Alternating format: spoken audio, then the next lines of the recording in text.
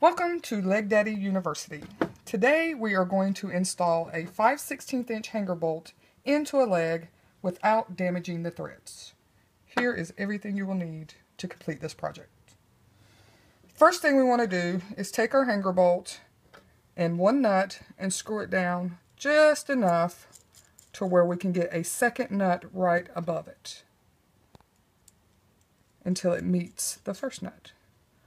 Once you're there, you want to take a pair of pliers to grip the bottom nut, a wrench or another set of pliers to grip the top nut, and twist them to where they're locked against each other. This way, the nuts shouldn't move apart from each other.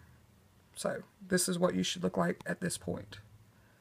Once you get here, you simply want to take the coarse side of the hanger bolt and position it in a straight, upright position in the pre-drilled hole and begin to twist just a little bit, just till you get it in there good and gripped. Once you're there and can't twist anymore with your hand, you want to take pliers or wrench, whichever you prefer, and just grab onto that top bolt and pretty much just start twisting clockwise, keeping the bolt straight throughout the motion.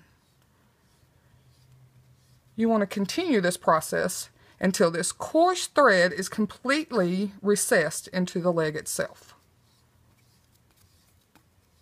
If you feel a little tension when you're doing that, that's normal, because it should be a tight, snug grip as you're doing this, because you want the bolt to be secure.